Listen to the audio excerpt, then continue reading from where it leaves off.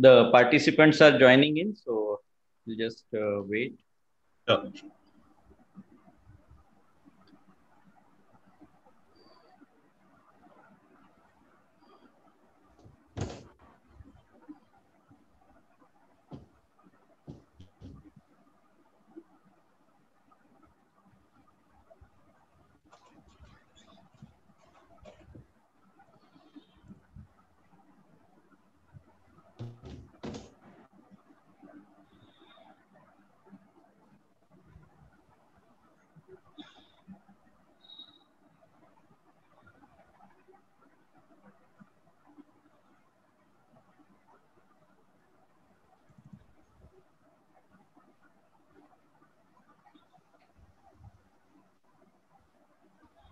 So welcome all those who have joined. So we'll wait for a couple of minutes before we start the very interesting session on rock hard eye.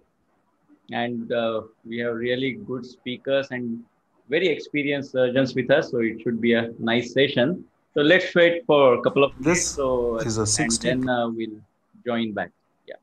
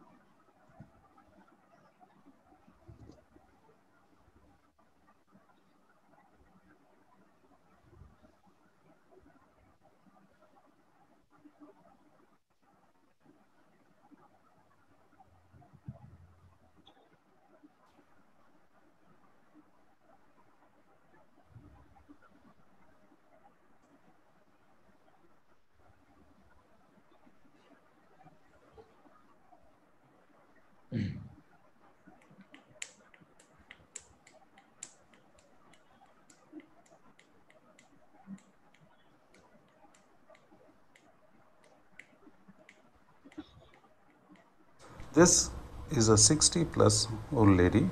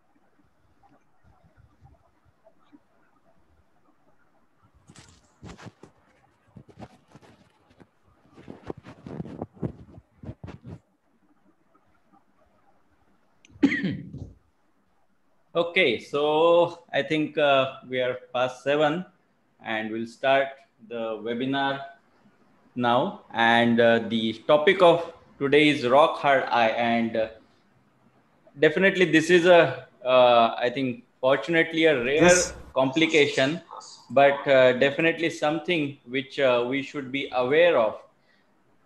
Because many times for young surgeons who have not done lot of surgeries or not experienced with a number of cases, this may not occur to you for a very long time, or this might be just a case on any other day.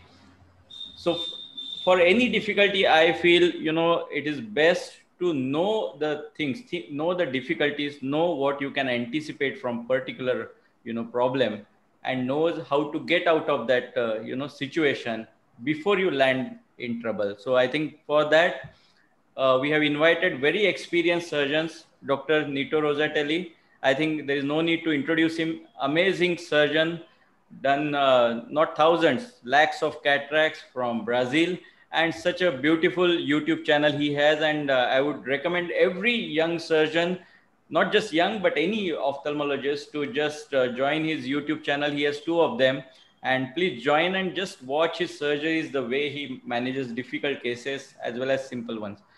And the second, Dr. Sunil Thangaraj, I think amazing surgeon. I was amazed by the variety of cases he does. He does corneal surgeries, he does glaucoma, he does cataract, and a lot of these cases are very difficult, very tricky cases. And he has his own YouTube channel, I think, by his name, and I think it's also a must watch for all surgeons. And there's no need to introduce me and Dr. Deepak. Dr. Deepak is excellent surgeon, excellent educator, and we too have started this website phacotraining.org.in, and you're welcome to also give your own videos to us so that we can edit, we can review, and we can publish on our website, because this is for all of us to educate ourselves, and it helps each of us very immensely. So with that brief introduction, I will just start off, because I know that many of us, when we start our academics, when we start doing surgeries, many times we miss out on certain basics. When we know certain basics, I think we can think about a particular situation in a different manner, knowing the basics behind it. So I will just share the basics of what we are going to face, a rock hard eye. So let's start with that, and then we'll have Dr. Sunil's case. So let me start with the basic first.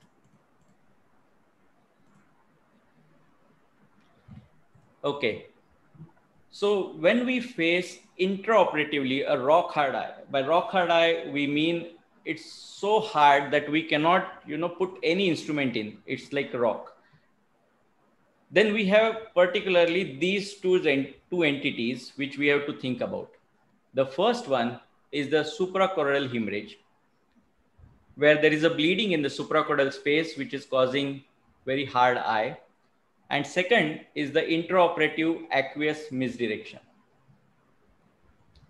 So let's think about the second one first, intraoperative aqueous misdirection or fluid misdirection. And you will find that, even the malignant glaucoma is aqueous misdirection. And there was this paper which suggested that acute intraoperative aqueous misdirection behaves similarly to a malignant glaucoma, but the difference is that it is acute. That means it is happening right on table. And the reason behind this is that the fluid is passing through the leaky zonules into the Burgess space, and then it is hydrating the vitreous so much that now the eye starts pushing everything out. So it is an outside in phenomena. That's what I call it, because you are pushing some fluid in, which is hydrating the vitreous, which is getting accumulated in the Burgess space, raising the intraocular pressure, and now it starts pushing everything out. So remember, this is an outside in phenomena. This is because of something going in from outside. Well, the second is the suprachoroidal hemorrhage. Now, this is something we have to be even more careful about. This happens because the basic architecture or the basic vasculature of the eye. There are posterior ciliary arteries and there are short ciliary arteries which are supplying the anterior part of the eye, and they pass through this suprachoroidal space. Now, because of certain factors, which I will add later, these vessels, these arteries, they break and they start bleeding torrentially in that suprachoroidal space. So initially it might be very small suprachoroidal hemorrhage, which may start pushing or the vitreous gel or intraocular contents anteriorly. It will start pushing the iris, lens, everything anteriorly. And if you cannot control it, then it becomes the expulsive choroidal hemorrhage. That means everything is being expelled out. So that's how it happens. So I call it inside out phenomena. That means there is something which is happening inside the eye. You are not pushing it from outside. It is happening because the choroidal space, or I would say the choroidal volume itself, is increasing and increasing very rapidly. So that's the reason why this happens. So before we move on to risk factors, which I would like even the experienced panelists to speak about if they had any particular experience. I will just add these two particular physiological facts which we must think about when we are tackling this situation. So many of us are aware of our blood pressure. Okay, so our blood pressure has a systolic and a diastolic pressure, and there is a mean arterial pressure. Okay, so there is a formula for calculating the mean arterial pressure, which is written on this slide. So for a normal person with say 120/80 blood pressure, the mean arterial pressure is say around 93. Of course, when the patient's blood pressure is high, the mean arterial pressure is going to rise. And the ciliary artery perfusion pressure, according to the physiological studies, is 50% that of mean arterial pressure. So obviously, if the mean arterial pressure systemic is say 93, then the ciliary artery perfusion pressure will be 45.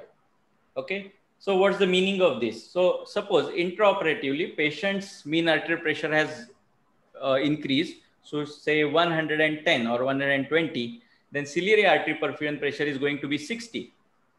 And now if these vessels start bleeding, if you want to control that, you need counter pressure of equal amount. So if you have 60 ciliary arterial pressure and if you want to close that bleed, you have to pressurize the eye with equal amount of pressure. Okay, so that's one thing we should understand. Second thing is bleeding time. So it is not just the pressure, but the time duration for which you should stop, because the normal bleeding time is say 2 to 7 minutes. Now, if you just put pressure for 1 minute and just release it, it's of no use, because it has not started formation of the platelet plugs, or it's not stopped bleeding. So it will again start bleeding torrentially. So I think this is something we should know about the physiology. And another fact is that whenever there is a clot, so there has been bleeding and a clot has formed now, the clot lysis occurs roughly at 14 days according to the various studies. But we can say that it starts, of course, that is the complete lysis, but partial lysis can start early. So normally for release of this suprachoroidal bleed, we wait for at least 1 week, 7 days to 14 days, and then we can release this clot. So I think this clot lysis time is also important for management and for the thinking behind this problem. So let's see at some of the risk factors. So now when we see the entire scenario, there are systemic risk factors which are mainly causing, as I said, either raised mean arterial pressure because of hypertension, tachycardia, or it may be weak vessel walls, like in case of advanced stage with atherosclerosis, which can cause bleeding. Also patients on anticoagulants, because even minimal bleed will lead to massive bleed. Now, what are the ocular problems? And we'll think about it more because we are going to face this. So for young surgeons, I think we should know this. Any patient with glaucoma, and particularly high preoperative IOP, so like uncontrolled intraocular pressure, these patients are going to have high risk of these events. Fellow eye also suffers similar problem. Obviously, patient has systemic as well as ocular risk factor similar, and axial myopia, two long eyes. And intraoperatively, I think this is something, the experienced surgeons will vouch about. Whenever you have a large incision, like the extracapsular extraction, you are going to be, you are going to put that eye at higher risk for these complications. Also the sudden hypotony. So whenever we are doing, say, small incision cataract surgery or phaco, you are avoiding the large incision. We are giving a self-sealing incision. And that's why in the modern times, we are seeing these complications rarer as compared to the maybe previous times. Valsalva maneuver, I think this is very important. Many times we miss it. Like you may have an obese patient lying down on your table, not able to breathe, patient holds breath, or patient is apprehensive. I think Dr. Neto or Dr. Sunil, you must have had certain experience, because many of these factors we see a lot of patients pre-operatively, we check them all, and intraoperatively patients might behave a little differently. Any experience with these? Dr. Neto, you can unmute, yes. Yes, thank you, Sourabh. I think what you just said about the Valsalva problem it's a it's a very big problem in obese patients. Sometimes just from moving on the table or getting a better position on the table during surgery, they apply too much force in their abdomen, and Valsalva is very big. So it's something that beginner surgeons should have in mind when operating these patients, to have this under control. And I think large incision surgeries are at very high risk of developing intraoperative suprachordal hemorrhage in such cases. So it's very important to be aware of that. And sometimes if you suspect, as you said, if the patient has had a intraoperative hemorrhage in the fellow eye and you're operating the other one, be ready, have sutures ready to act if this happens. You don't have time to wait for sutures to come to close the eye and everything. So you have to be prepared. Yes. Any additional experience, Dr. Sunil? Saurabh, yes, other than the bull neck, the obese patient, the position of the patient is very, very important. Many times we do not realize the head position should always be above the heart. But at the same time, you maintain that horizontal level to the microscope. Many of these obese patients, because of their, of their physical nature, their head is right down, bringing the heart at a higher level. And this can put a lot of pressure, a lot of arterial pressure. And these are small things that you have to look at every time. So make sure that the patient is comfortable, put him in a comfortable position, and make sure about the head position is very, very important. And most of the time, if you look at your cases, it is these obese patients who actually have problems. Yeah. Any additional thing, Dr. Deepak, you'd like to add? I think when you're regarding the hypotony, so I think I would like to add that, sudden hypotony has to be avoided. Like, when you're operating on a phakomorphic glaucoma, the patients who have a high intraocular pressure, especially advanced stage pain, rather than going full through and through, I think with your side port or whatever, you can use just a 26 number needle first initially to decompress it just a little partially. Yes. So yes. Slow decompression is extremely critical when you're operating on patients who are having high intraocular pressure. Although we use all IV mannitol, everything pre-operatively, I think avoiding sudden hypotony is extremely critical, because the first instrument which goes into is the side port instrument itself. We're doing side ports, usually there's the first. Most of us do like that. So instead of using a regular side port blade, I would recommend to use maybe a needle, or even if using a side port blade, just grow very gradually, just decompress a little bit. Then I think that's the first step which really sets it on. The entire process is just sets it on, dominoes effect. You have to be very careful with this.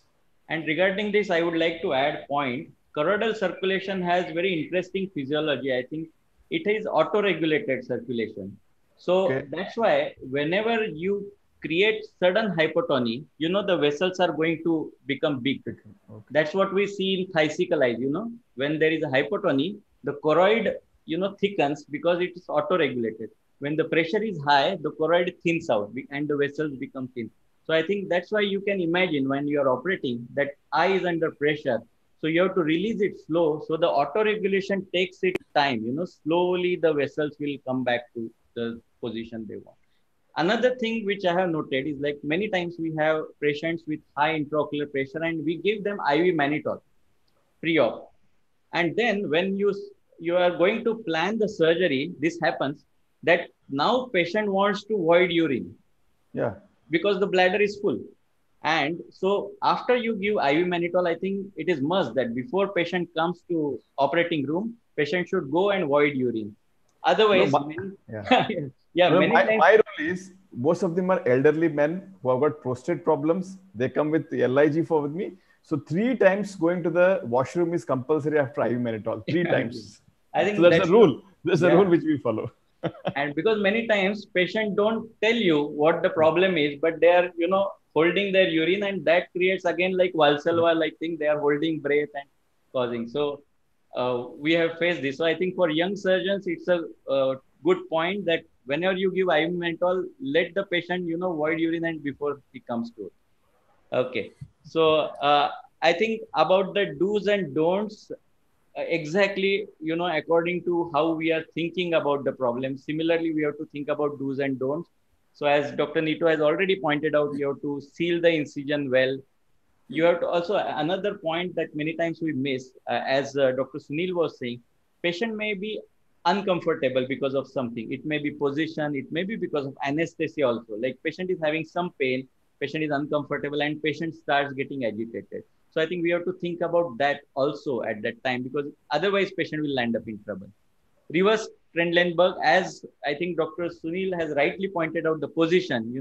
So if there is a, starting of suprachoroidal, you should do other way around, like take the head up. I think that's very important. And also IV mannitol on table, that to reduce the IOP. And what we should not do is doing any additional steps. So I think we'll think about it when we start seeing the cases and place undue. Okay. So with that, I will just stop the discussion, and I will start with the first case.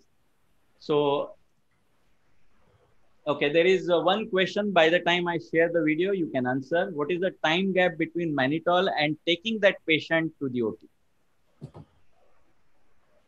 Yeah. Dr. Deepak? Yes. Yeah. So once the mannitol is stopped, once it is turned off, I usually give a time of 20 minutes to 30 minutes. So before we shift the patient to the OR, that's the time we use it for him to go visit the washroom at least twice, minimum of twice, 2 to 3 times. Okay. And what is the time mannitol takes its effect? Generally, like we wait for 30 minutes, 40 minutes? Yeah, I think it's the effect is between from, I don't remember exactly, anywhere between 30 minutes to maybe 1.5 hours. Okay. Yeah, something like that. And do you like repeat it in between? Like, for example, if you feel on table, again, patient has high IOP. So no, I have not done it in my, no, I have never done it so far. But it's a recommended practice. Few of the older generation surgeons used to keep an IV mannitol ready in the OT table itself in the event of such a thing to happen. But I haven't used it in my career. Okay. Sourabh, just one point. Yes. One point here. Many people give a very small bolus of mannitol thinking that it will work. Doesn't work that way. You cannot give 30, 40 ml and expect it to work. You have to give the dose according to the body weight. Just an important point to remember. Yeah, perfect. I think that answers the question. Very important. So 5 cc per body weight, I think per kg is has to be administered. Okay, so we'll start off with the first case by Dr. Sunil, and here it goes. This is a 60 plus old lady who came with complaints of pain and defective vision in the right eye. She had a pressure of 48. She was treated elsewhere for a prolonged period of time. The history is extremely unreliable.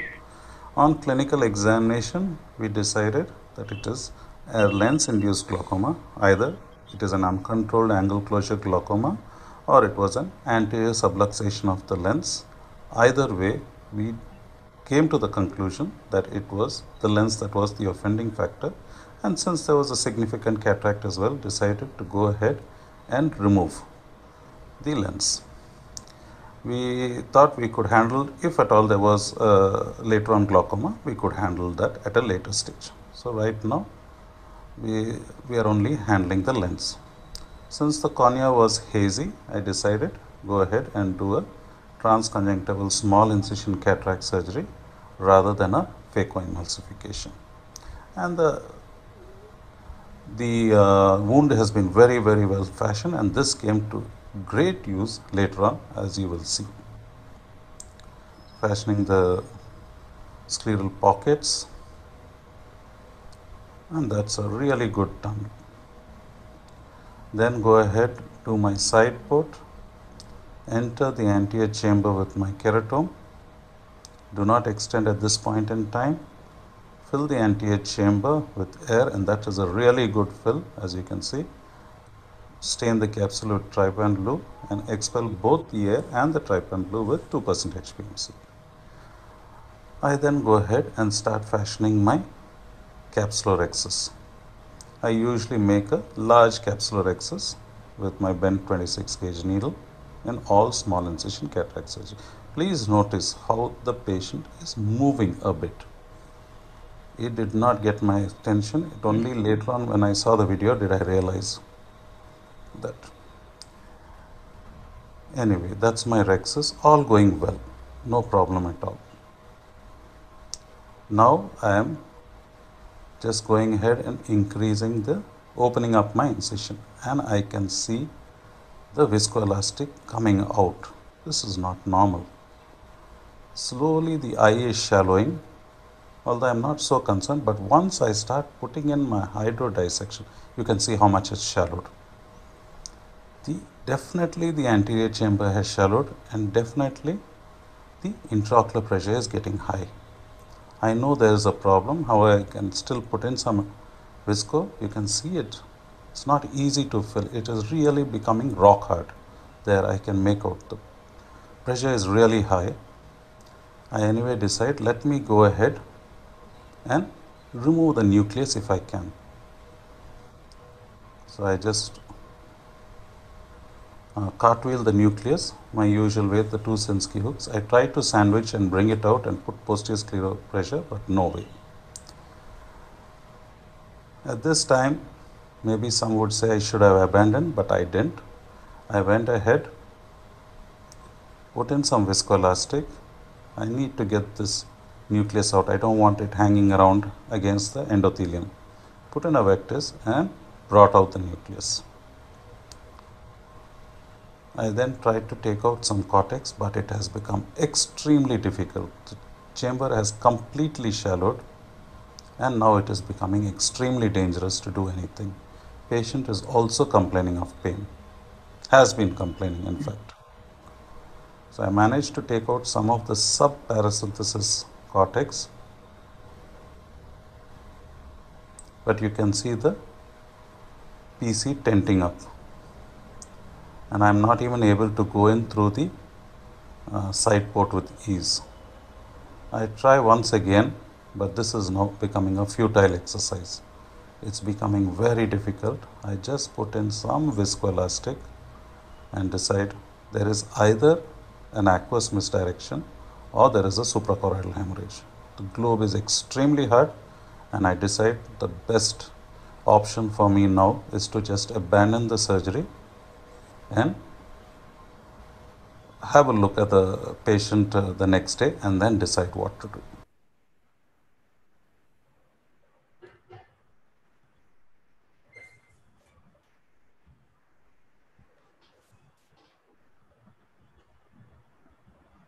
Sorry. Sourabh, you're on mute. Yeah, I was muted. So at this juncture, I just paused, and I would like to know Dr. Sunil's thought process during the whole sequence of events, because right now we can just coolly sit in front of our laptop and watch all the video, but I think the surgeon is facing a lot of different thoughts when he's actually operating such a tough case. So what were you thinking, and how did you come to the conclusion of stopping that surgery at that point? See, initially, this is the problem, and this is an infallible thing. You always think, the worst is not in, it cannot be happening to me.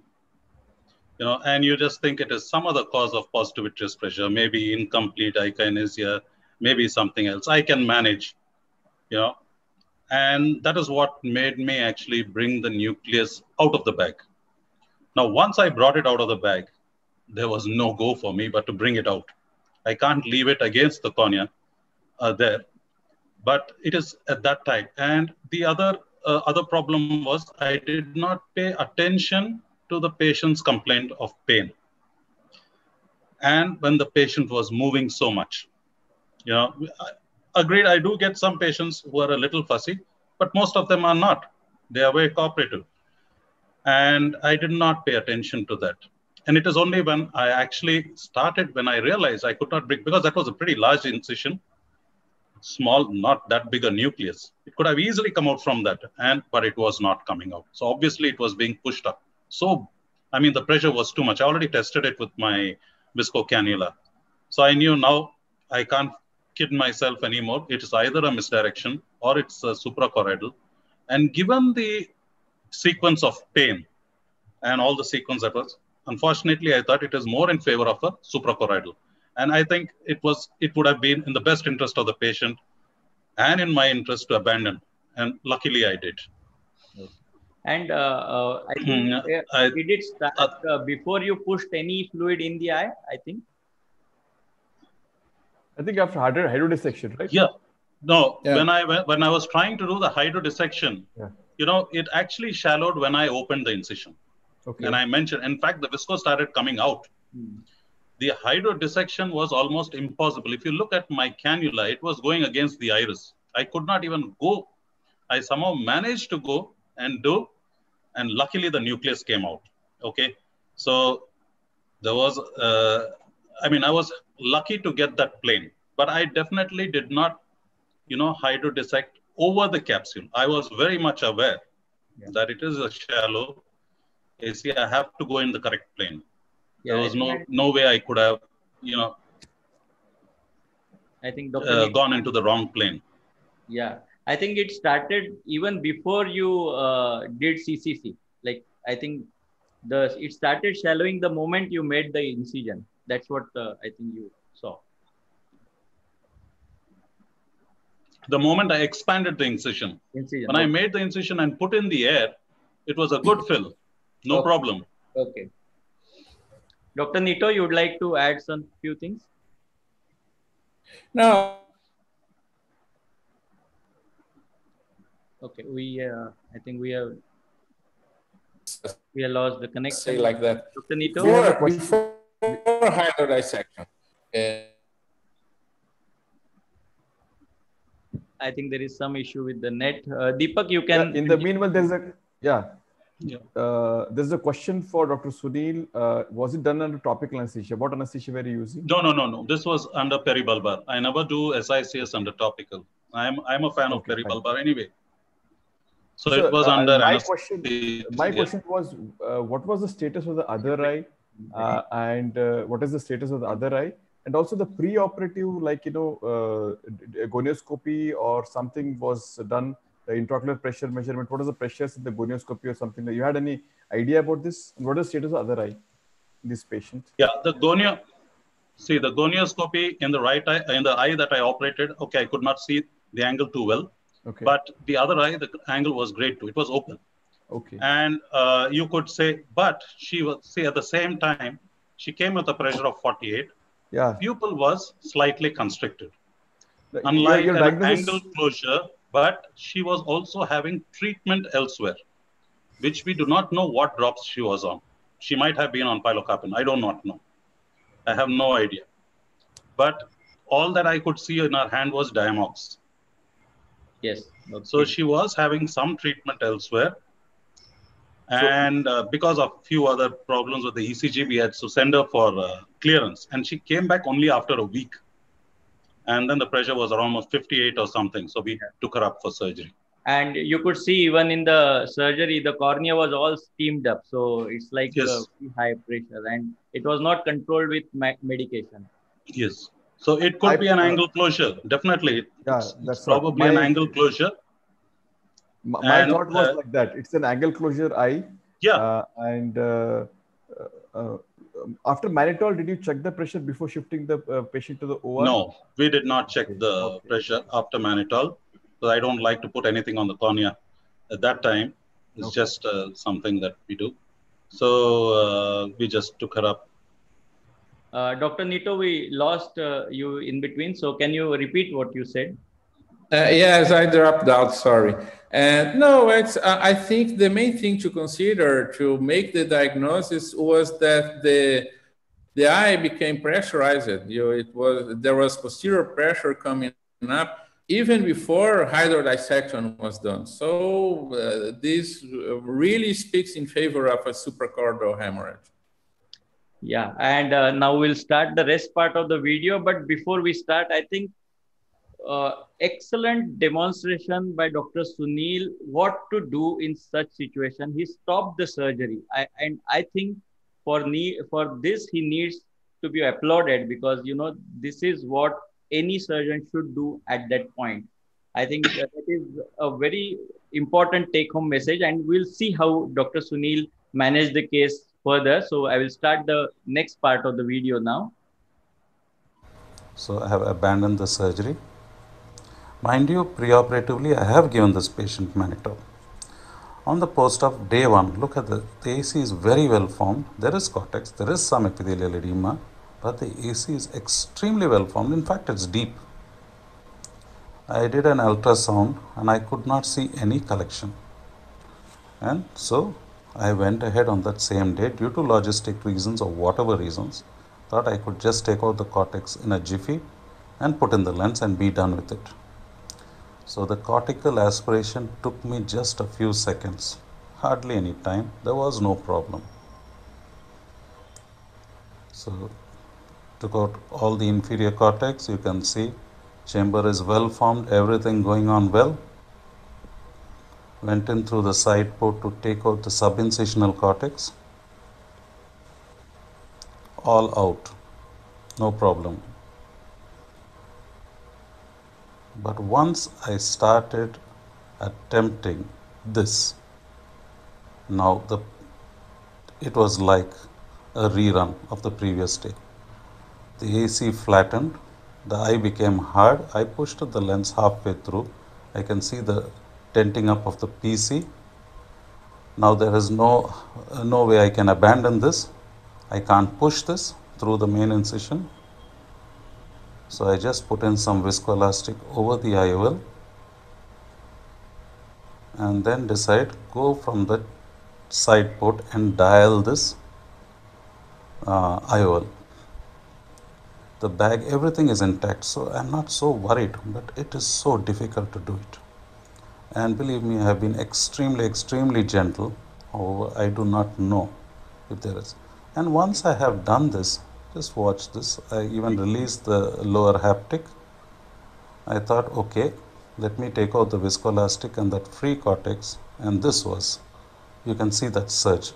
And I suddenly saw the posterior capsule give way and almost the fornix, the capsule of fornix, come into view under the IOL, and probably there was a vitreous prolapse. And now I have to rethink what to do. So I went in with my side port and trying to check whether there is any vitreous there. I'm not able to really make out if there is vitreous there. I could pull the iris over the lens, decided, okay, let me take out this viscoelastic, and look at that severe undulation of the iris. Still the chamber is formed and the eye is not exactly hard at this time. So what is going on?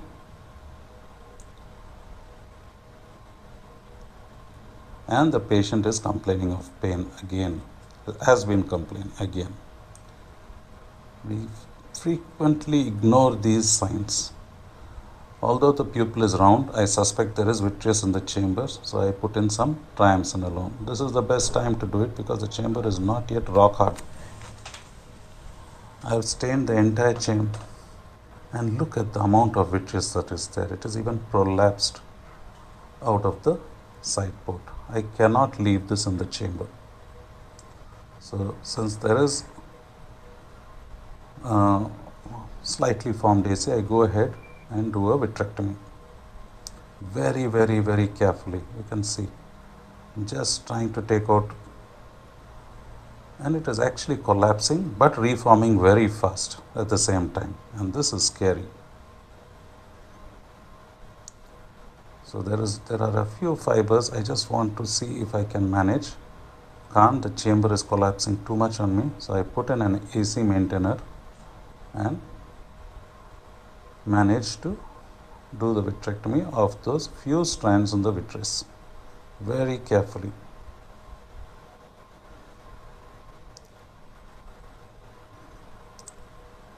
And this is where my wound has helped me so much. If that wound was leaking, believe me, you just cannot do any of these.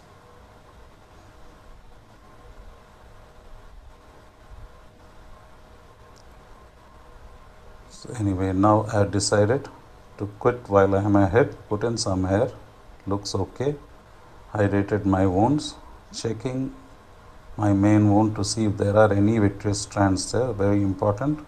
There are none.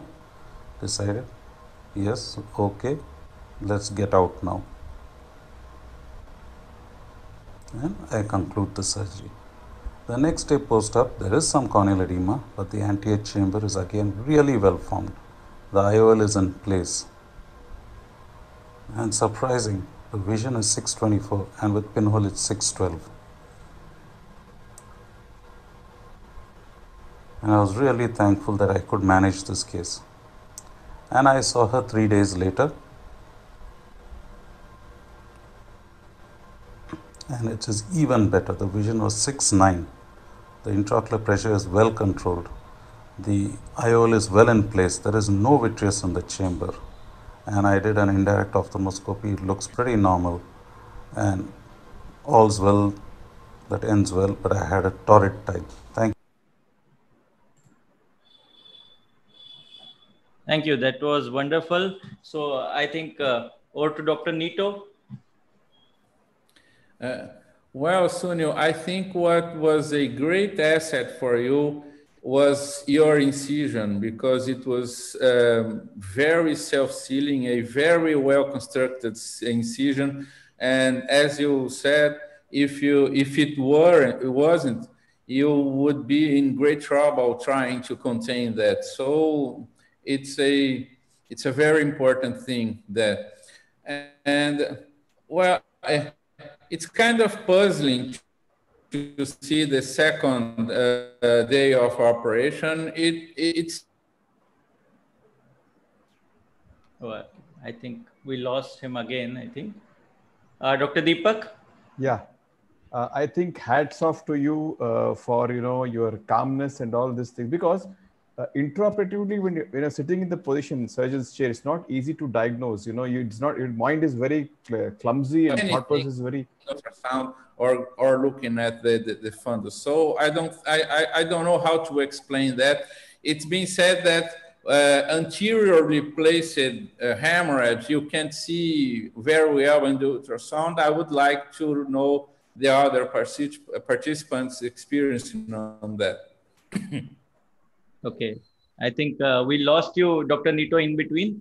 But Yeah. I think what question you asked was anterior suprachoroidal hemorrhage you can see with UBM. Is that what you? Yeah, yeah. The security of diagnosing this with the ultrasound in at a so early stage.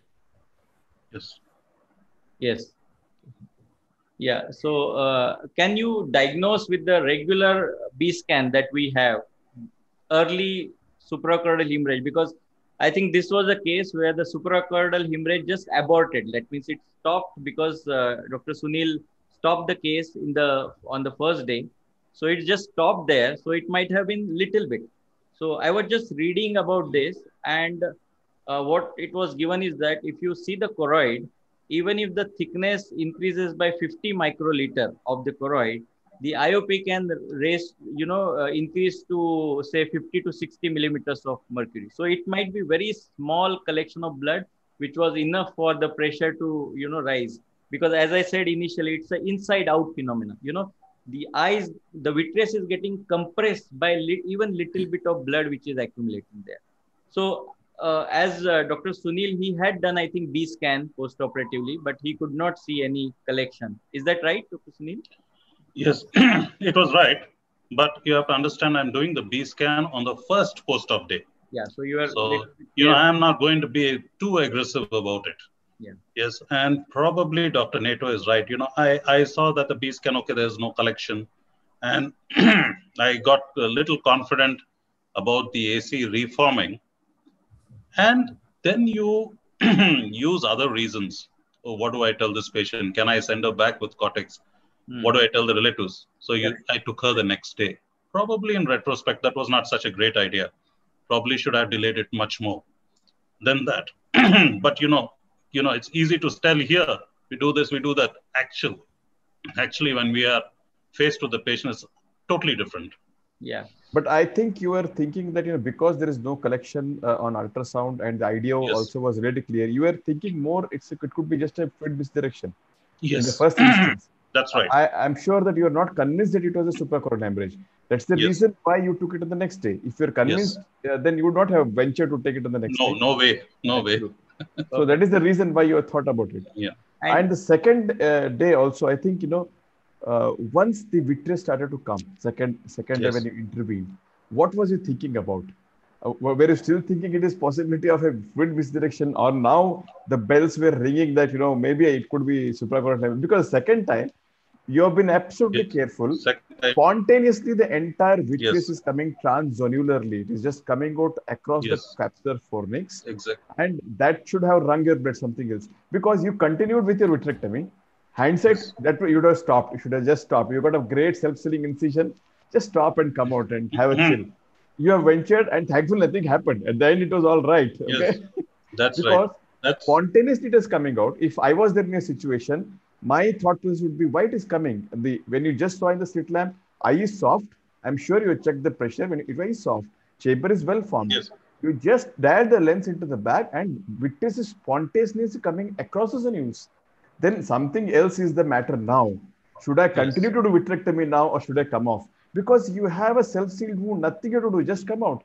Vitreous is there, you can take it after 15 days, no problem.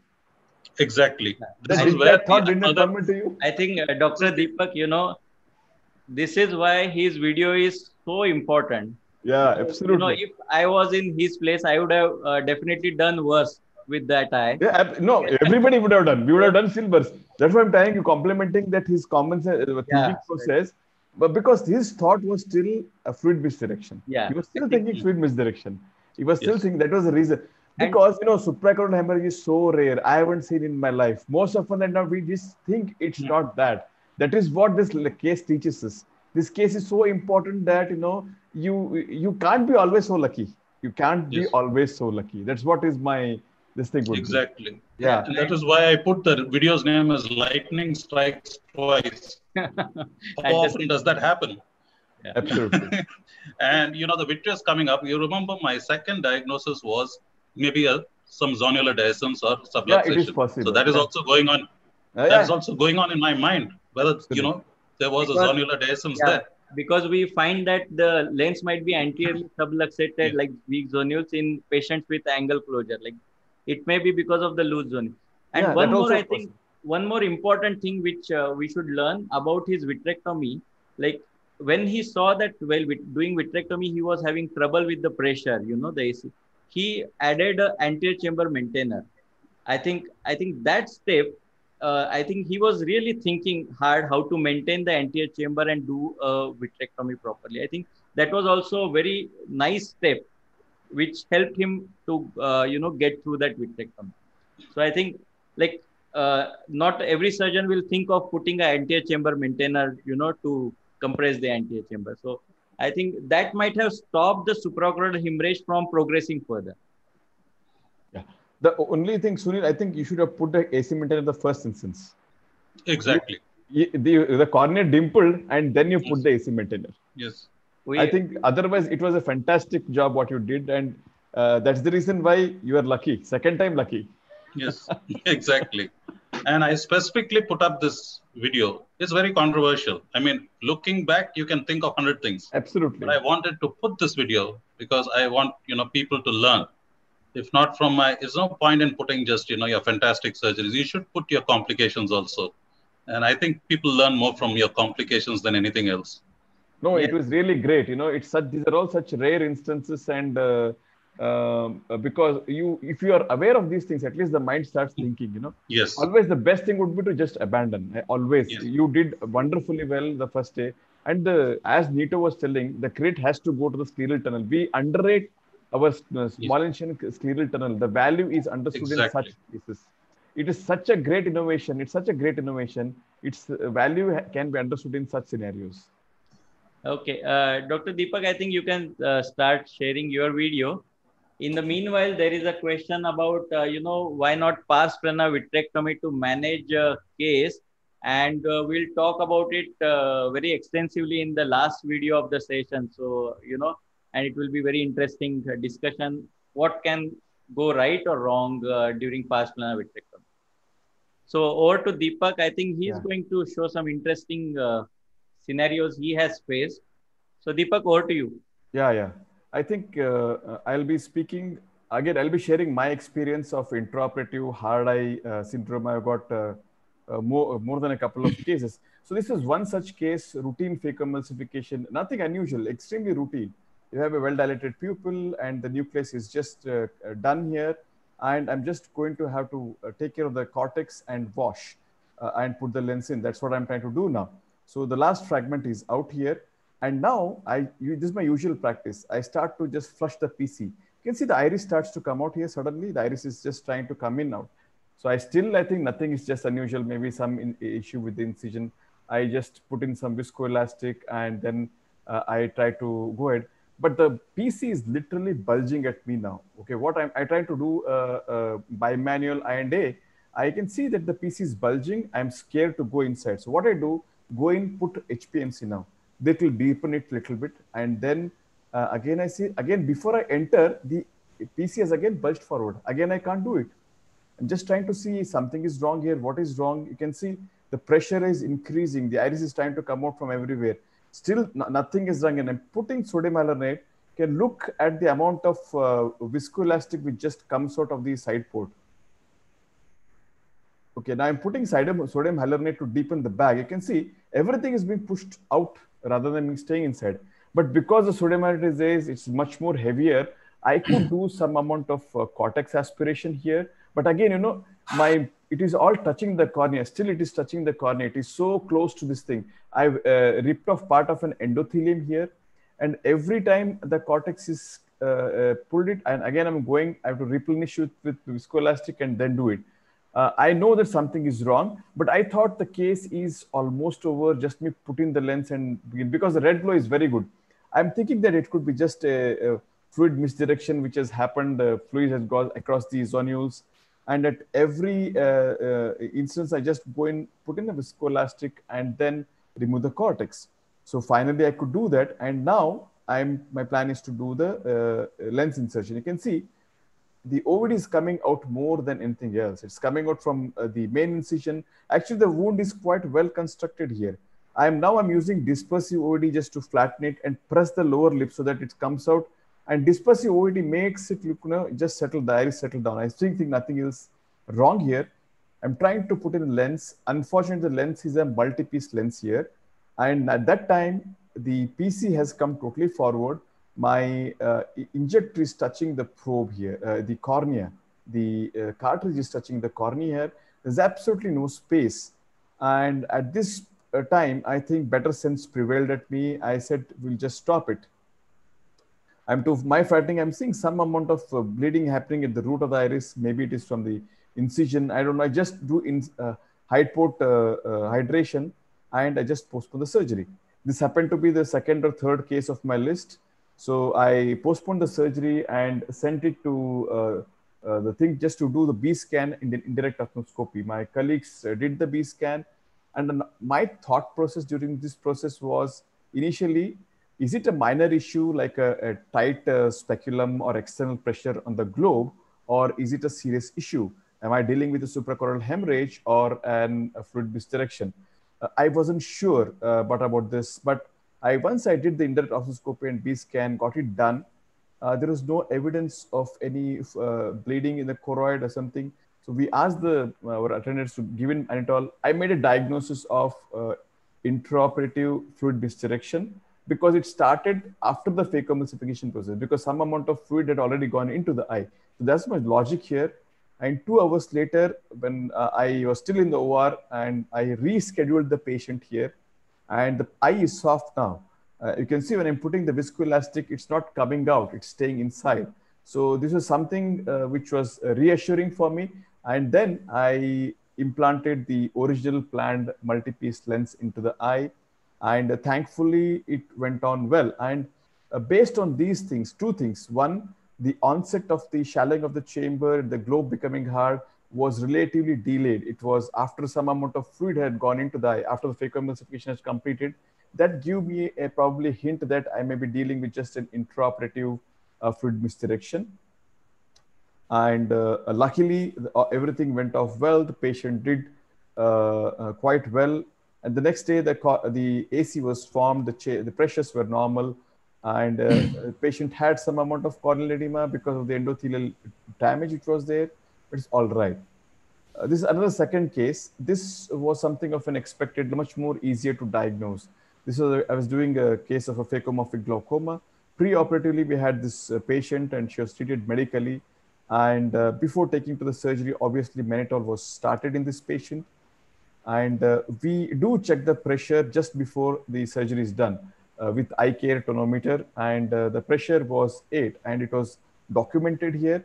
And I begin my surgery. I tapped the eye and saw the eye was soft here. And these were the challenges, because at that time I'm not thinking of something else. I'm thinking the surgery is going to be difficult because of other issues here. As soon as make a first side port incision, the AC does shallow, or the AC was still very shallow before I started the procedure itself. But as soon as I start injecting the air and the dye, and suddenly it becomes a little bit more harder. So once I go back and irrigate the dye with saline here, again, this also the reason why probably it has gone into the fluid has entered in the posterior chamber a little bit. I'm still not thinking about it. I just wash it and I want to restain it multiple because the staining was not right. Again, stain and then wash it with BSS. This surgery was being done under posterior subtenance anesthesia. I'm trying to inject Cohevisc now, that is the sodium hyaluroniate, and to find out. And as soon as I do this, I just wanted to dilate it and injected some of it below the pupil. And then suddenly, as I enter, the AC again becomes extremely shallow here. And the AC has become so shallow that I'm unable to introduce my forceps to do the rexus here. And at the same time, the eyeball has become hard. So again, I thought it's a fluid misdirection. So I wait for maybe 5 minutes here just to ensure that it just redistributes, the fluid just redistributes. I just wait, just put viscoelastic and wait for a couple of minutes to hoping that it's going to be soft, and it doesn't. Then I thought because this was a case which was prone for this phacomorphic glaucoma, pseudoexfoliation, weak zonules, the viscoelastic and the fluid would have traversed behind the lens into the retrodental space, into the Burger space, and then it could be causing fluid misdirection. And that was my thinking process at that moment. I waited for maybe about 8 to 10 minutes before venturing into doing a pars plana tap. So my idea was just to make a pars plana incision and see how the eye is going to behave. So I just waited for, these are the two diagnoses again, which I was thinking. And I was thinking fluid misdirection because of the initial diagnosis which was there. And also, I had thought that the fluid had escaped transzonularly across the fluid. The dye which I had used, the BSH which I had used to wash it, and also probably the viscoelastic as well. So I'm doing a peritomy here, and about 3.5 millimeter posterior to the limbus. Using my regular MVR blade, which I use for my side port, aim is to just make an incision. There's no plan to do a pars plana vitrectomy here. The goal is just to make a small incision and then see what happens here. So this is a pars plana tap which I'm trying to do here. And because the fluid which was stained, it was very easy for me because the trypan blue stained fluid egresses out here. So that was, and visibility was easy, and also for me, a diagnosis was easy. Just decompress the posterior lip a little bit for it to come out. And then after maybe a couple of minutes, I go back and form the chamber, and the chamber now forms. And it is not so hard anywhere. I could introduce my forceps quite easily, and the rest of the surgery could be done quite easily. So I had got two scenarios where I aborted one case, and the second where I just made a pars plana tap, and then the issue was handled a little bit better. But I was lucky that in most of the situations, it was fluid misdirection syndrome and not a suprachoroidal space. The fluid just gets into the behind the lens in the Burger space.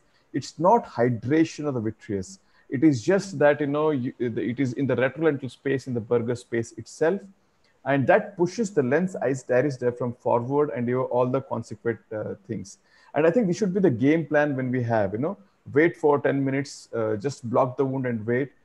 Next would be, abort the surgery, shift the patient, IV mannitol. And third option would be, it's a third option. Maybe you can consider tapping if you're very sure about the diagnosis. And let me just go through a few cases here. The imaginary barrier, which we think that, the zonules provide of the zonular migration into the posterior segment is a myth. This is a case of iris coloboma, where you can clearly see that, I'm having a blue glow because the fluid has transversed into the posterior chamber.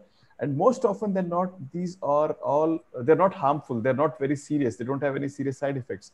You see them, but it's an impression you have to carry that it's a possibility of, the fluid misdirection happening.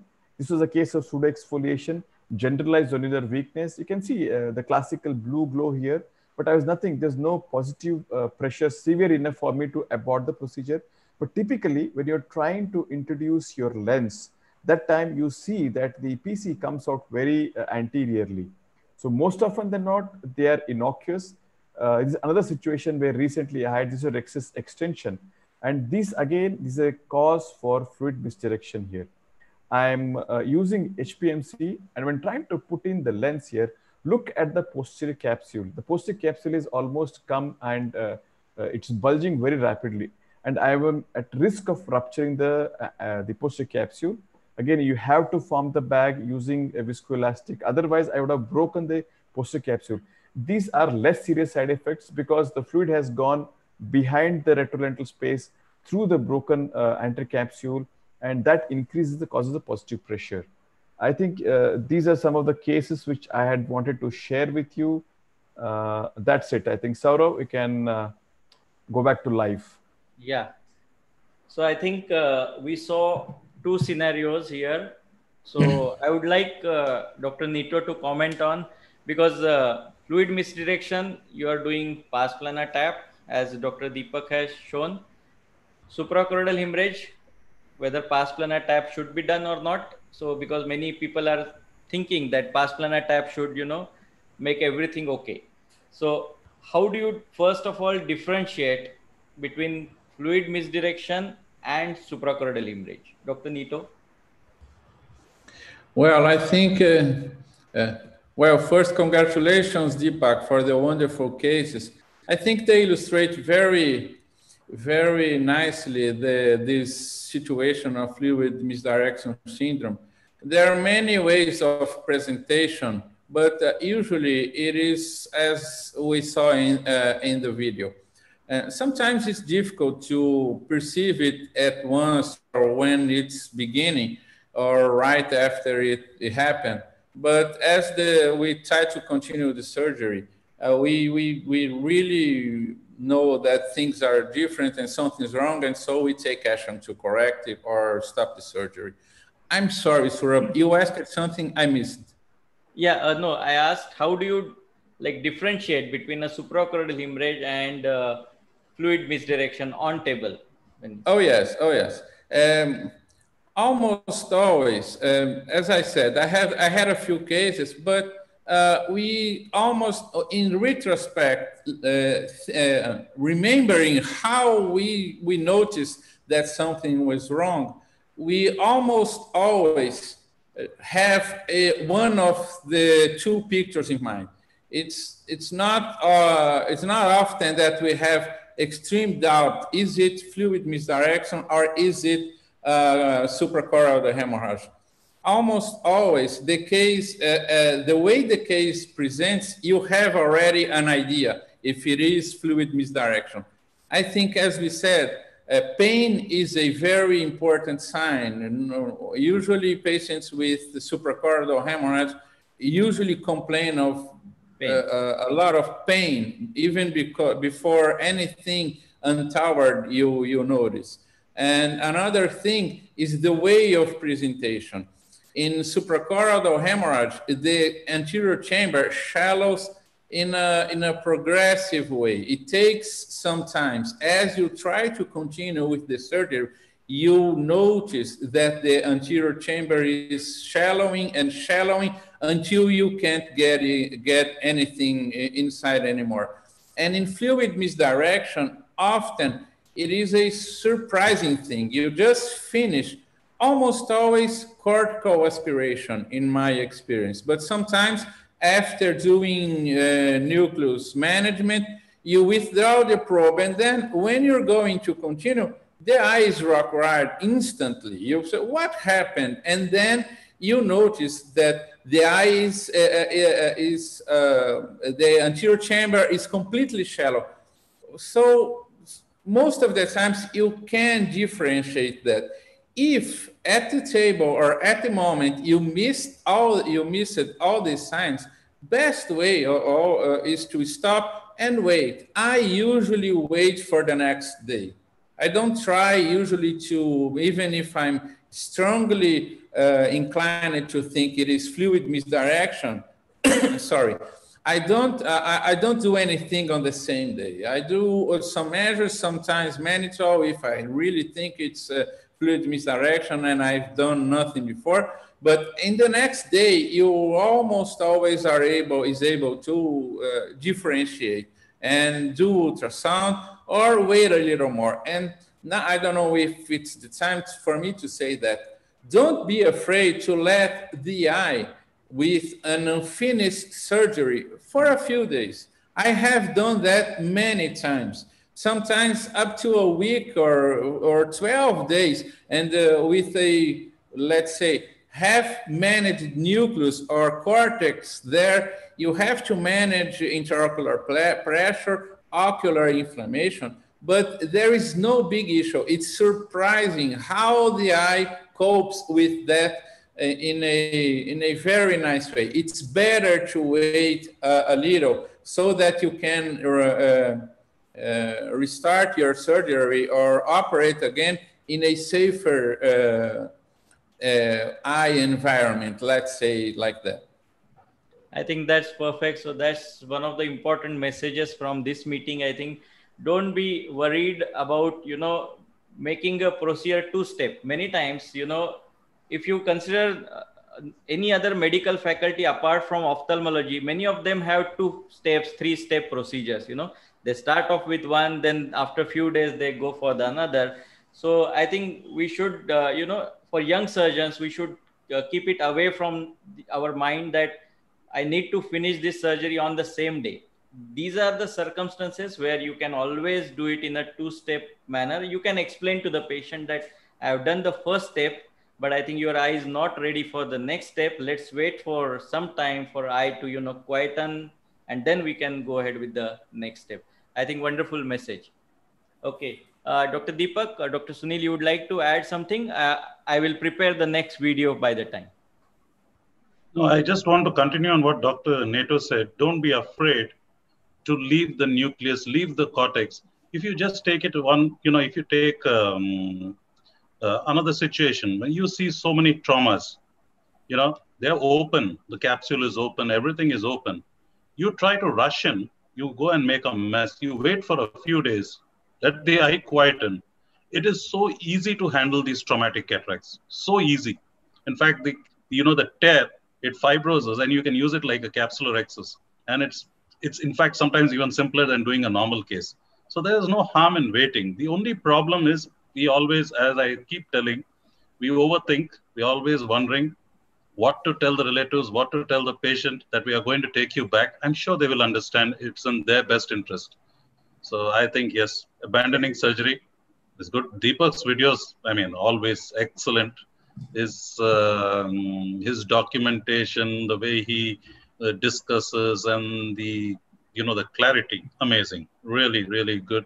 As is Neto. I am always trying to reach their level of presentation. That is my goal. Yeah. Hopefully, I'll get there sometime. Yeah, there is one question. I think that's very practical question. Why not check the fundus on table? So, has anybody done that? It's easily said, but doing that on table. Any thoughts about that? I think you can very well do it. There's logistical reason because in a long list, I want to do the next case or something. So if you have colleagues to do the job for you, ask the colleagues to do the job for them. Ask them to come to the OR and do the job. Otherwise, if you're a single surgeon, there is absolutely no harm. You can go ahead and do an indirect ophthalmoscopy there on the table itself. It's justified. Okay. So rest of the questions we'll take later. So we'll move on to the next video. Okay, I think this video is from our competition. This was presented by Dr. Gadre. Very interesting case, managed very well by him. And I would like to, I will just check if he's there so he can also present it, but I will play the video so that all of us can just have a look at it and then we can discuss it further. Yeah. 36 years female with chronic angle closure glaucoma, undergone YAG peripheral iridotomy elsewhere twice and on 2 anti-glaucoma medication, intolerant to acetazolamide, presented with left eye chronic angle closure glaucoma with cataract with intraocular pressure 48 millimeters of mercury with very shallow AC and 360-degree posterior synecdoche. Preoperatively, visual acuity was 624. Patient was taken up for cataract plus IOL, trap with MMC. MMC was applied 0.2 milligram for 4 minutes and cataract surgery was started. Side ports and entry was made. Phacoemulsification was done with stop and chop method. 360-degree posterior synecdoche were noted. Phacoemulsification went on uneventfully. AC was completely flat, so decision was made to make a sclerotomy and anterior vitrectomy to form anterior chamber, which was done. AC was formed with visco, but repeatedly it was getting flattened, so some more anterior vitrectomy was done and intraocular lens was implanted uneventfully in the back. During this maneuver, AC was well formed and there was no rise in intraocular pressure noted. 360-degree synecdoche were released with a dialer. At this point, rise in intraocular pressure was noted with again shallowing of anterior chamber. Lens was well settled. Then we proceeded for sclerotomy along with a peripheral iridotomy, which was done with a blade.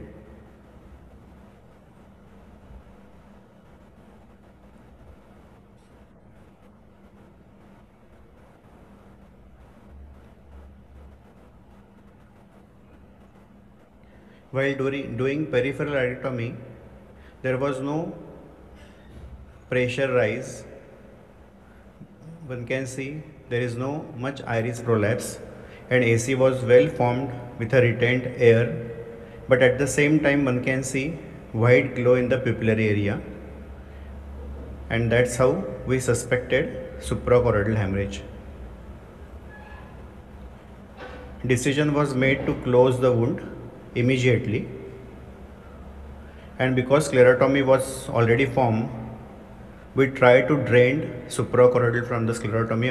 Our diagnosis was correct, and the fresh blood we could drain from the same sclerotomy site. While doing that, we raise intraocular pressure from the side port through the continuous irrigation, which made drainage of blood from sclerotomy site.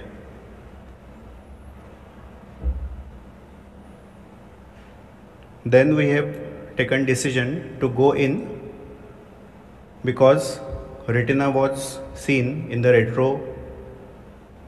retrolenticular area, and so 3-port pars plana vitrectomy was planned.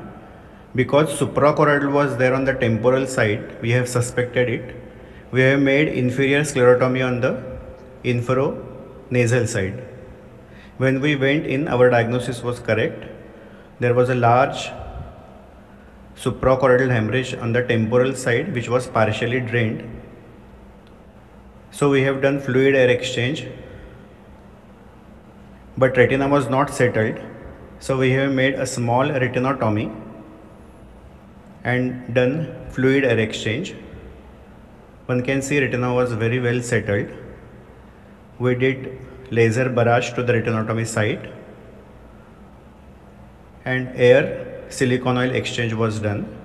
One can see retina is very well settled, and on temporal side there is a shallow suprachoroidal. AC was well formed. Postoperatively, patient did well. We have given systemic steroids, topical steroid and cycloplegic. Postoperatively, visual acuity was improved to 636 with IOP maintained to 10 millimeters mercury. 36 years female with chronic angle closure glaucoma, undergone YAG peripheral area elsewhere twice and on 2 anti-glaucoma medication. I think Sourabh, it's Intolerant to playing acetazolamide, again. presented with left eye chronic Sourabh? angle.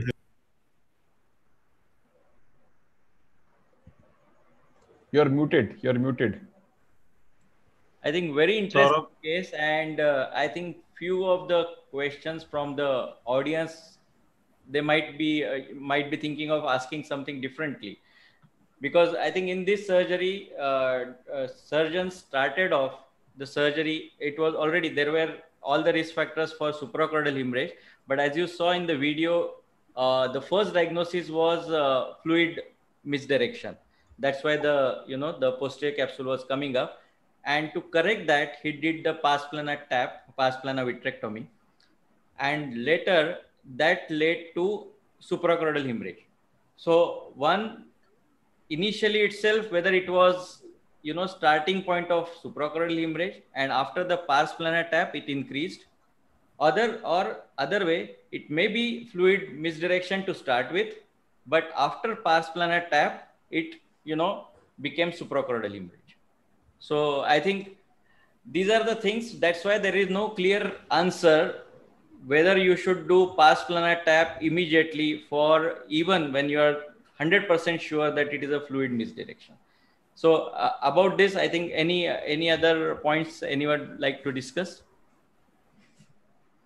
After looking at this case, my thought process has changed. I always would like to just stop and go back. I would have done pars plana tap and all about maybe 6 months back. But after looking at this case, Dr. Gadre did a very heroic job. He managed the suprachoroidal hemorrhage in the first instance itself. It's extremely difficult to manage that. Because one of my patients who I had referred for an endothelial keratoplasty for one of my friend, we lost the eye because of suprachoroidal hemorrhage, because the surgeon was trying to do an endothelial keratoplasty. It's a pseudophakic eye, and he thought there is a fluid misdirection. They went ahead and tried to do a pars plana vitrectomy. Unfortunately, it turned out to be a suprachoroidal hemorrhage. So the message from all this thing is, from Dr. Neto's experience, Dr. Sunil's experience, and everybody is, I think the logic here is waiting does more good than harm. The take-home message is waiting does more good than harm. Being more heroic sometimes is less forgiving, I should say. We lost that eye. If we had waited, no, it would have settled down. But they went and did a vitrectomy for a misdiagnosis. The diagnosis was thought to be fluid misdirection, but in fact, it was a suprachoroidal hemorrhage, and the eye was lost. So I think Dr. Gadre did a great job, because he's also a retina surgeon. So, he had all the facilities there, and he immediately raised the intraocular pressure by, putting more fluid, putting the infusion and everything. But I think it's very difficult for any other person to manage such a thing after just, you think that after pars plana tap, everything is going to be fine, just like Dr. Deepak has shown in his beautiful video. But then your video may not come up on YouTube because you have some different issues. So I think that's one of the good messages from this video. I think Dr. Gadre again needs applause, because I think it was a very tough case. Angle closure glaucoma, I think similar to Dr. Sunil's case, similar things happened. It happened at the end of cataract, that he thought that it's a fluid, and he had to do a trab along with the cataract surgery. So for doing trab and putting the IOL, he did the pars vena vitrectomy to reduce the, increase the anterior chamber depth. And then after doing trab, he realized that there is a suprachoroidal hemorrhage, and he managed it on table. So that's a huge thing. Okay, so before you move on to the take-home messages, Dr. Deepak, can you just go through some of the questions which have been asked? So by the time I will load the take-home messages.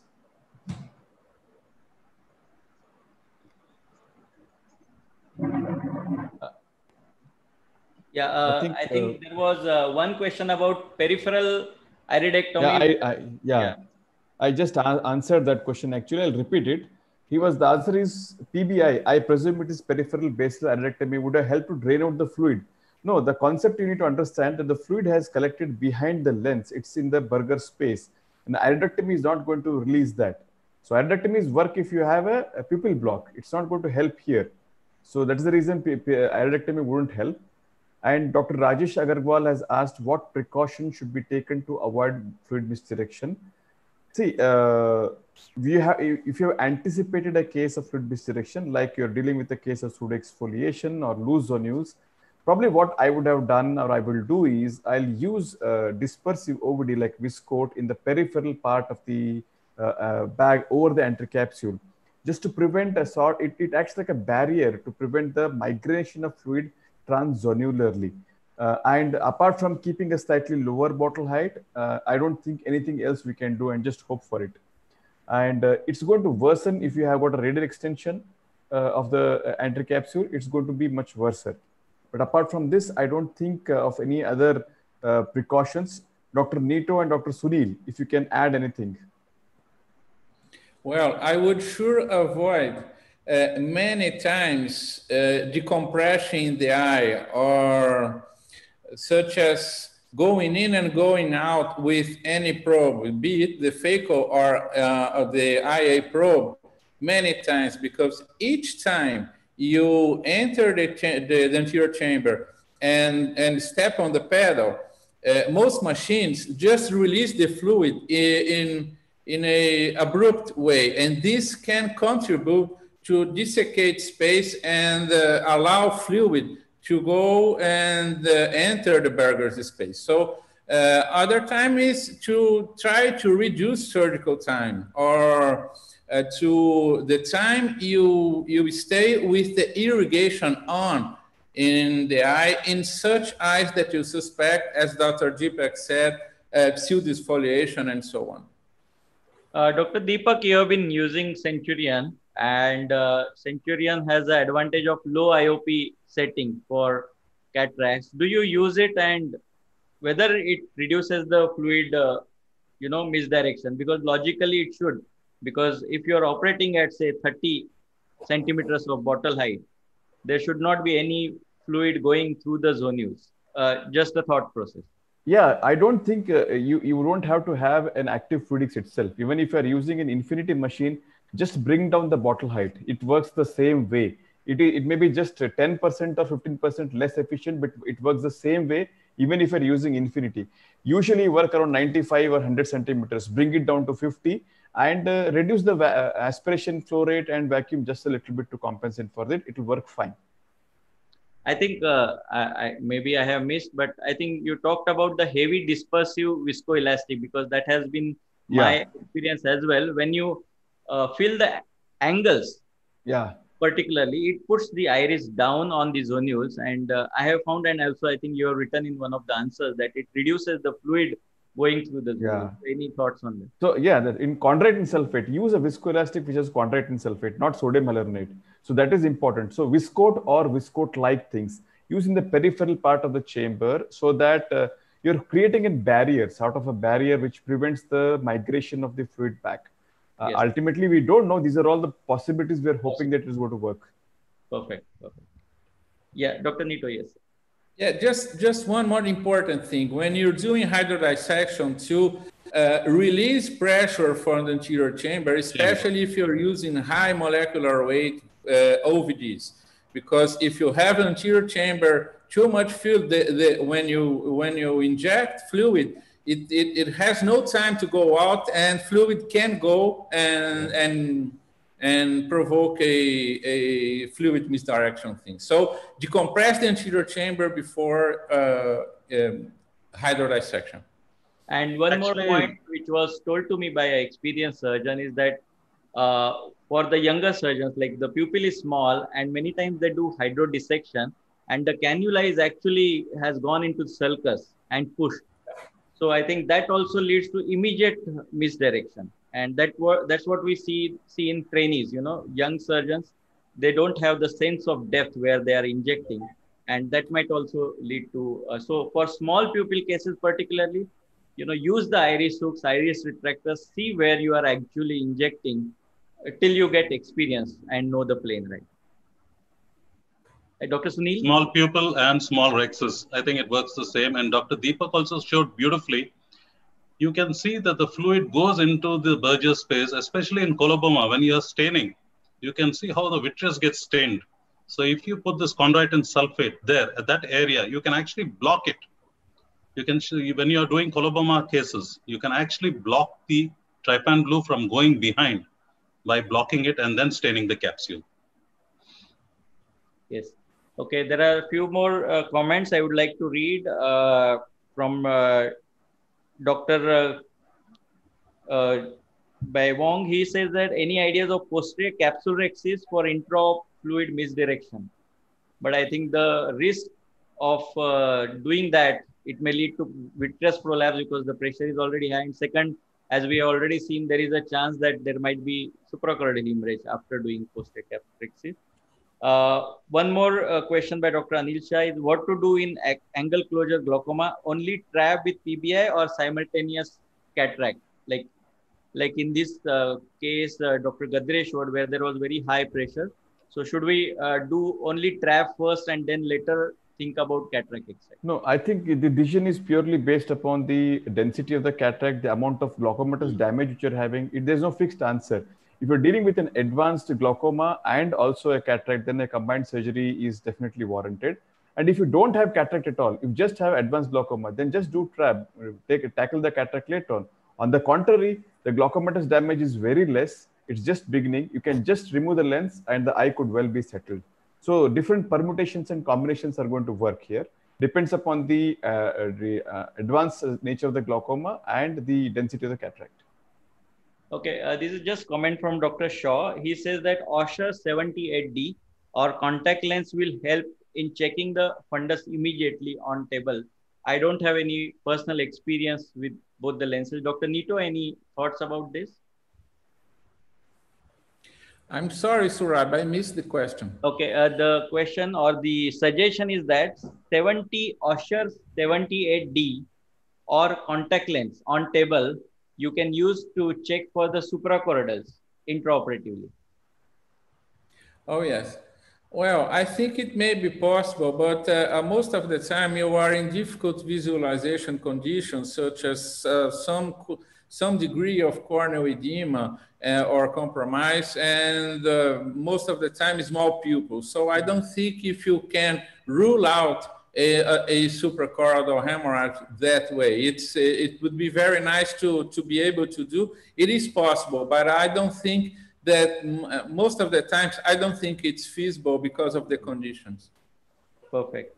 Yeah. So, yeah, another question.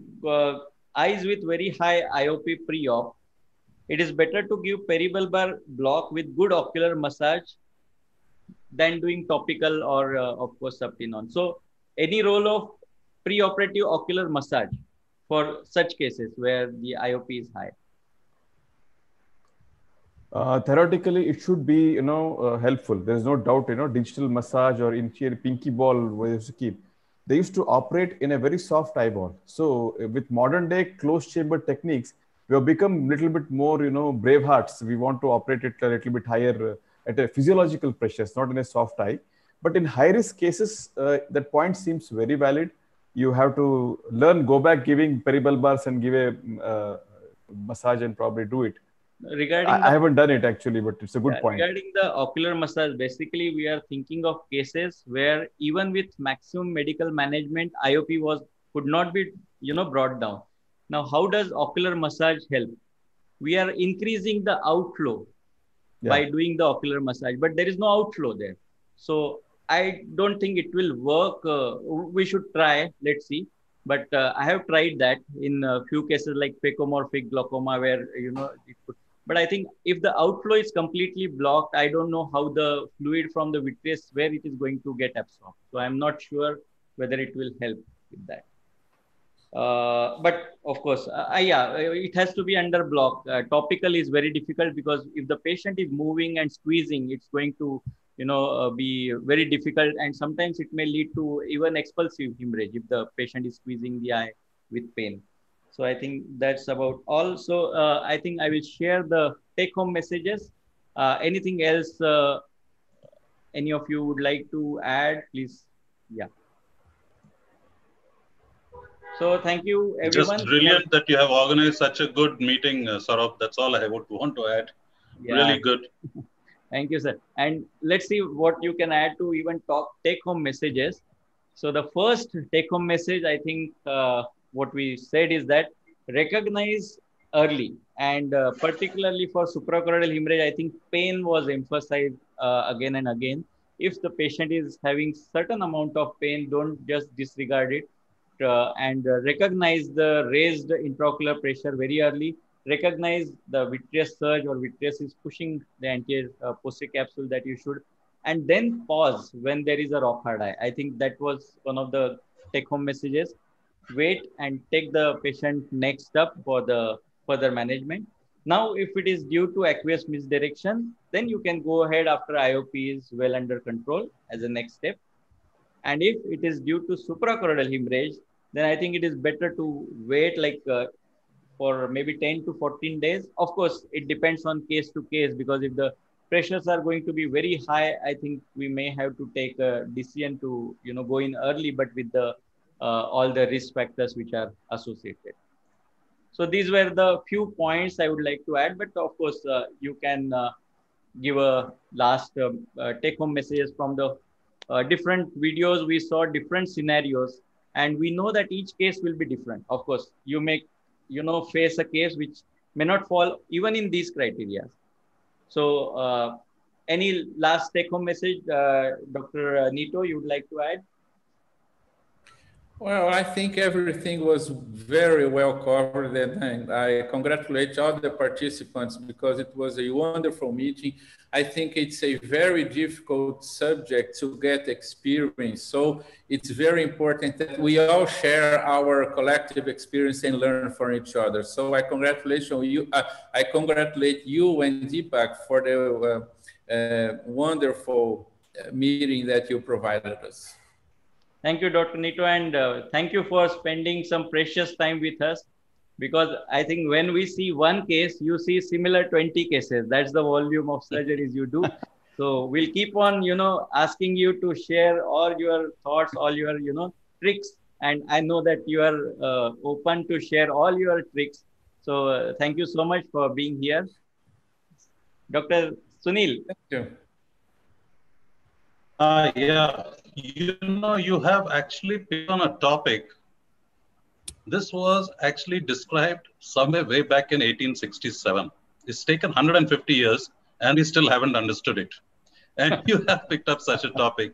And really if you actually go into the literature, there are tons and tons of theories, tons and tons. But, you have made it so practical. There's no point you can go on debating about theories. What does it help? But you have made it so practical on what you have to do when you are faced with situation, as I have been faced with it. And it's a learning experience for me as well. Yeah. I don't get 20 cases like Neto. As you said, I get once or twice in my lifetime.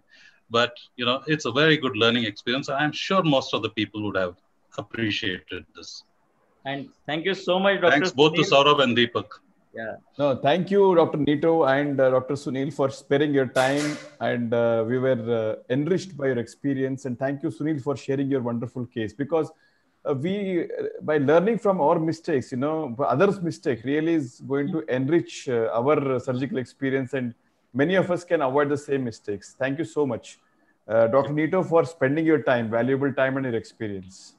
And I think Dr. Sunil, I would call it a movie because it had everything, the drama, the suspense, and then the difficulties and happy ending, everything. Yeah. So I think it was a wonderful script, and I loved it. Personally, I think you have helped my patients by, showing that video. I'm sure many other patients who might end up with, such situation will be helped because you shared your experience with all of us. So thank you so much. We are so grateful for your, you shared that particular video. And thank you for all the delegates, participants who were actively participated in this, and we're grateful to them. And if there are any questions, Gadre also, because he also shared a very wonderful video in this session. Yes, Gadre, yeah, Dr. Gadre, yes. Thank you so much. So we'll meet again maybe next time with another topic. Thank you, everyone. Yes. All the attendees from the Zoom as well as from YouTube. Bye-bye. Thank you so much. Good Bye. night. Thank you. Bye. Night. Have a great day, Dr. Neto. Good night. I think Neto is going back to the theater. Yes, as usual. Next 100